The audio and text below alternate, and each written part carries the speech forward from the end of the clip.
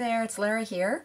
This time not with Witchy Wednesday, but with another video for you on the planet Chiron.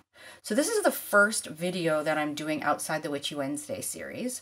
And I chose Chiron for a few reasons. Chiron, I have a close personal relationship with Chiron in my own life. And, you know, I feel like Chiron symbolizes healing in many ways. It's known in astrology as the wounded healer, and I'll explain why as we go through this video here. But, you know, healing has been a major theme in my life, and the more that I work with people, you know, and just through good old life experience and personal relationships, I realize how significant this concept of healing is for all of us, really. And so, and I think it's quite timely right now in particular that this is something that we talk about. Chiron is going to be making a major shift into the sign of Aries on April 17th. It's right now in Pisces, but I'm going to sort of save that for the next video. I'm going to do this in two parts. In this video, I'm going to talk about, you know, a little bit about the background of Chiron, the mythology, and how this plays out in our birth charts. And so Chiron, the basics, you know, and then in the next video, I'm going to talk specifically about the transit that Chiron is about to make from Pisces to Aries. So I want to say thank you so much for being here. If this is your first time to my channel, I really appreciate it. I would love it if you would subscribe and comment and let me know if this is helpful to you. And, you know, if you've been around since I started doing Witchy Wednesday, then I really appreciate that. And I hope you've remembered to subscribe too. There's a little black button in the bottom corner here that says subscribe. It's pretty small, but if you haven't subscribed yet, just click that button, and that's how you become a subscriber. And sometimes I do, you know, giveaways for free readings, which I'm actually doing right now. If you go to this week's Witchy Wednesday video, you can find out how to enter there. So, and also, of course, if you want a personal reading with me, then please click on the link below and follow, you know, head over to my website and you can see what's on offer there. And I can set you up. Okay, so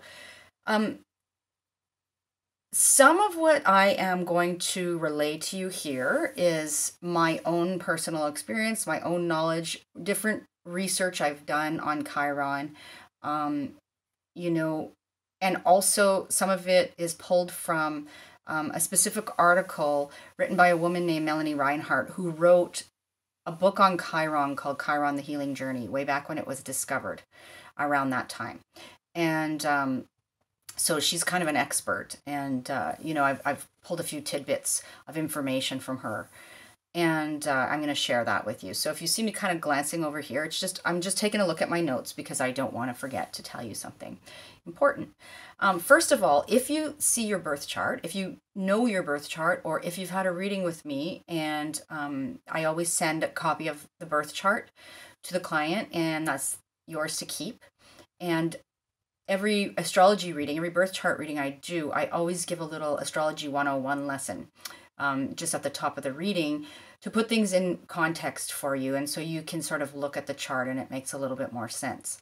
And so I want to show you the symbol for Chiron. So this is what it looks like. It looks like a little key, a K with a circle on the bottom. So if you're looking at your own birth chart, look for that symbol and you will see Chiron.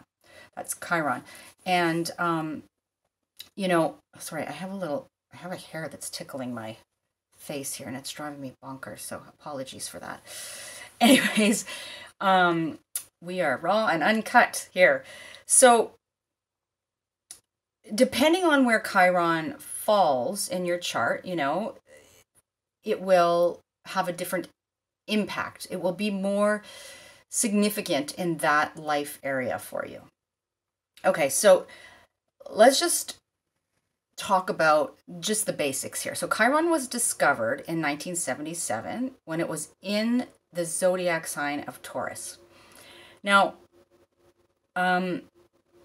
the weird thing is it actually, if they went back in time and looked at different photos and that kind of thing, and saw it there long, long, long before 1977, like in the previous century.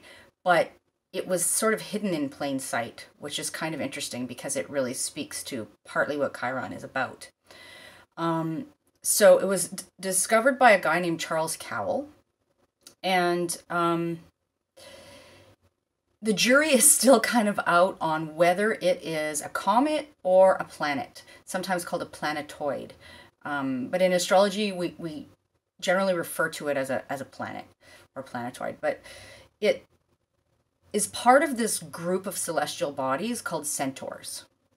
And I won't delve too deeply into that, but I will put a link to Melanie Reinhardt's article below here, below the video, so that if you're interested in delving further, you can go check that out and learn more. So Chiron is fairly small. It's only about 180 kilometers in diameter, but it packs a punch, right? And sort of points to those things in our own lives that we may underplay or maybe sort of hidden in plain sight, may seem small at first glance, but really have a big impact. So, oh yeah, the other thing I wanted to say is it mostly orbits between Saturn and Uranus. It has a very erratic orbit. So it spends far more time in some signs than in other signs. So it spends about 7-8 years in Pisces and Aries, and only about 18 months to 2 years in Libra and Virgo. But it takes around 50 years to come back to the place where it was at the time of your birth, right? So it's like a 50-year cycle to come back to its point of origin, so to speak. So, and that is called the Chiron return, and I'll talk a little bit more about that in a few minutes. So, one thing I actually found out about Chiron that I didn't know prior to is that it has this really long tail that's about 300,000 kilometers long, and it appears to kind of turn on and off because sometimes it's visible and sometimes it's not. So who knows what that's about, but interesting factoid kind of thing. And I want to read you just a short quote from Melanie Reinhardt that really does kind of sum up what Chiron is about, right, for us. And so she says, and this is from her book, "Suffering is present in everyone's life, but relating with wisdom and compassion to our own experiences turns poison into medicine. Thus, we develop the awareness which both accompanies and also initiates new stages of our spiritual journey." That really sums up what Chiron is all about for us. I do want to just touch on the mythology a little bit as well. Astrology is rooted in mythology. And so it's kind of helpful to know about the mythology piece. So Chiron in mythology was a centaur, right? Half human, half horse. And the centaurs weren't known to be very civilized, but Chiron wasn't like the other centaurs. He was actually very, very intelligent, very civilized. He was a teacher. He was a healer. He was a shaman, an oracle. He was very wise, very compassionate, very talented in the healing arts. And the interesting thing about him was, first of all, he was immortal, so he could not die. And he was wounded by a poisoned dart. And the poison was of his own making. So he was wounded, and the wound would never heal. And so, hence the name, the wounded healer, right? So he had to go, he had to exist and carry on about his business with this gaping wound all the time. And there's another character in mythology, Prometheus, um, Uranus, and he was punished for stealing fire from the gods and bringing it down to earth, to humans. And Zeus punished him, and he was condemned to having his liver perpetually pecked at, eaten out by birds, by I think it's an eagle, if I recall. And so, and his liver would just regenerate and regenerate, and this is, this is what he had to endure. And so Chiron went to Prometheus and said, "Listen, let me take your place. I've already got this gaping wound that won't heal. I already have perpetual wounding, unhealable wounding, and I'm immortal. So why don't you let me take your place?" And so Prometheus did, and as a result, they were both freed, and Chiron, ascended to the constellations. And so that's the story of Chiron in mythology. And so he did something despite his own pain and wounding and suffering. He did this very honorable, admirable, self-sacrificing thing, right? And so this speaks to how Chiron, how we can kind of use Chiron in our lives. So Chiron is the place in our birth chart where we have come into this lifetime and may have dealt with this many lifetimes up until now, with this primal wounding, right? This unhealable wound. And so whatever area of our birth chart Chiron falls in, whatever house it falls in for us in our birth chart, is really where we have this primal wound. And this is something that, oftentimes it can be things like, it's something everybody else is sort of aware of, but we're too close to the situation, so we're not aware of it. Or it's something that is so painful to us that we can't go there. We just refuse to go there. It's like an inescapable kind of situation, right? That we were perhaps born into, or have had to endure. And so the key to working with Chiron is to go there, to acknowledge this wounding, to admit it, to go into that shadow, to do the healing work, anything we can do to help us, excavate this and shine a light on it and deal with it as best we can, and ultimately to accept. Because, right, this is an area, again, it's kind of like we can deal with it, we can learn to cope with it, we can accept it, but we're not going to erase it. It's not going to go away, ultimately. And so we need to face it, and we need to accept it, right? And by doing so, we then are empowered, and this becomes, an area in our life where we are very resilient and powerful. And then we can share that with others. And part of how we deal with our own Chiron wounding is by healing others, and oftentimes others that have the same wounds as us. That is how we kind of cope, right, with our own wounding. We may not. It can be an area where we cannot necessarily heal ourselves, but we may be able to heal others. And so, rather than trying to fix and fight and repress and ignore our wounding, our primal wounding, we need to face it, and we need to, we need to realize that it is what it is. It's interesting because, I know somebody who used to hate that phrase, "it is what it is," but probably because it was a person who really didn't want to face the Chiron wounding, right? And that's how this can play out for us. It can play out one of two ways. Partly what I've just discussed, that by going into that shadow, by going there, so to speak, great gifts and powers are bestowed upon us. And we become the shaman, right?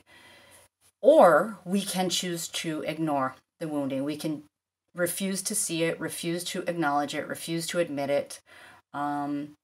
You know, just plain and simply, out of fear, out of discomfort, it's too painful, whatever.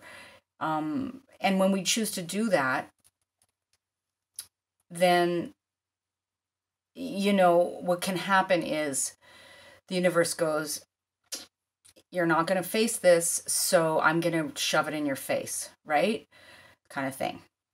Or, you're not going to face this, and so your suffering will continue until you do accept it, and you do acknowledge it, and you do your best to heal it as best you can, right? Fully well knowing that there's always going to be a scar there. You're never going to be able to erase that.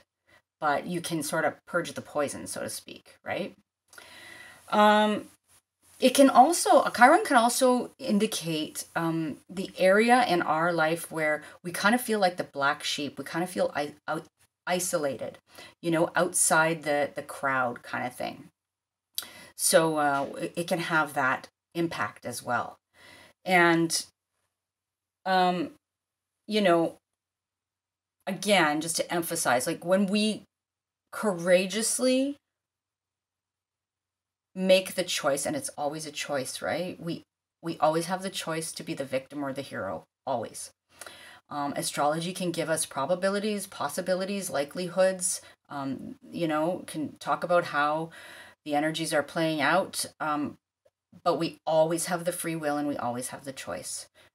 How we react to things, how we deal with things, whether we choose to acknowledge them or not, or repress them, right?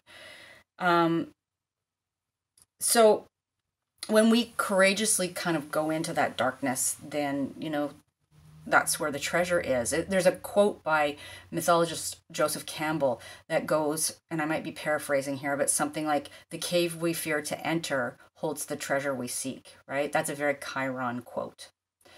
Also, the Leonard Cohen lyric, there's a crack in everything, and that's where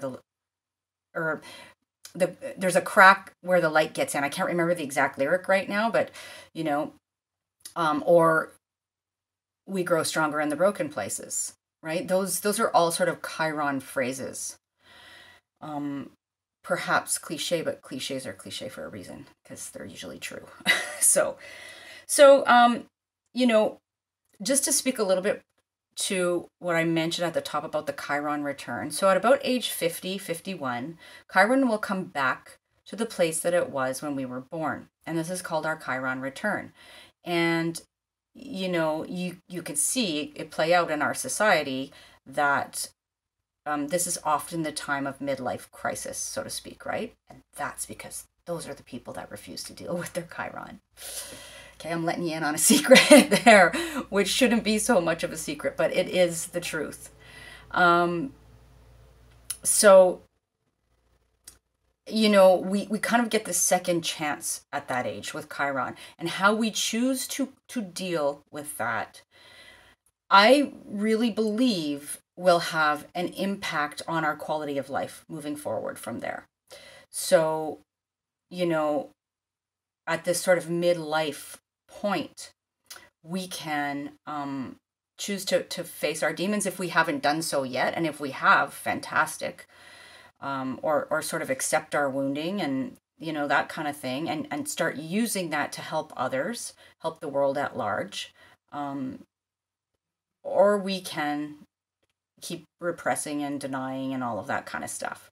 And I really believe that those people that you see that do not age very well, or they become, miserable old people, those are people that really just, you know, they just didn't have the courage or the support or the willingness or the awareness or the consciousness or whatever to deal with their Chiron. So, and perhaps their Pluto, but that's another video. Anyway, and their North Node too, yet another video. But so I just want to take a look and see if there's anything that I missed here that I really wanted to talk to you about. Well,